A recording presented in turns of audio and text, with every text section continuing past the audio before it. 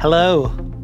I mentioned in an earlier video how this time of year there's some wonderful saints' days come up. The feast of Saint Ignatius of Loyola. He's the saint who was injured in war, suffered with a very bad leg, started reading about the saints that had gone before him, probably never knowing that he was going to be a saint following them.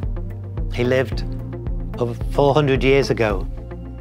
We know his writings, his readings have inspired thousands upon thousands of Jesuits over the 400 plus years. Think about the schools that they've started. We think also about the amazing effect they've had on spiritual direction. But for me, it's their singing.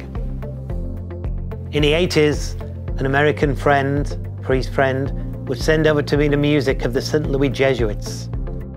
They formed, I think, first in the late 70s or early 80s, and sometime like 2019, they celebrated 50 years of their singing. And they brought scripture. They brought scripture to song. Many of those hymns we still sing. Here I am, Lord. It's tolled out in our bells. Though the mountains may fall and the hills turn to dust, yet the love of the Lord will stand. And so I loved introducing those to the parishes of St. Saviour in Ellesmere Port, near Liverpool, in the 80s. I love that we still sing them. I love that new music is written, but there's nothing more favourable than the Word of God in song that touches our hearts, touches our souls, and helps us live the faith we profess.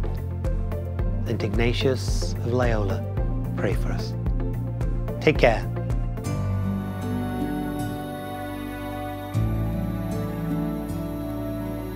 Please like, subscribe, or comment below.